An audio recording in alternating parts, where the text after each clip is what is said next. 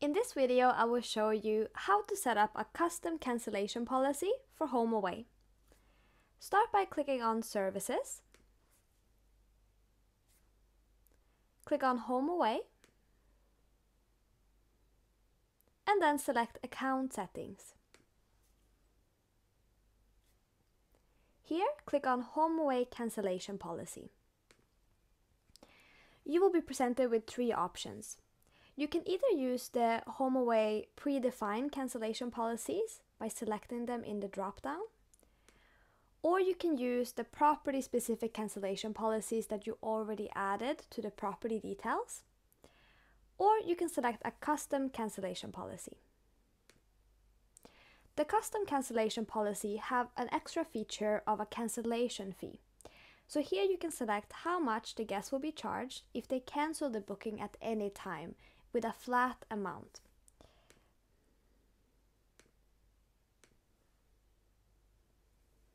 Then below, you will have the option to specify how much the guest is charged depending on when they cancel the booking from the arrival date. So let's say, for example, that you will give the guest a full refund except for the cancellation fee if they cancel 60 days or more before arrival, and that they will be charged 100% if they cancel less than 60 days before arrival. In that case, I'm going to add 60 here. I will keep it at 0.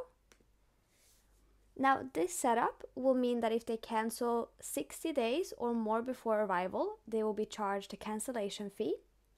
And if they cancel less than 60 days before arrival, they will be charged 100% of the booking cost.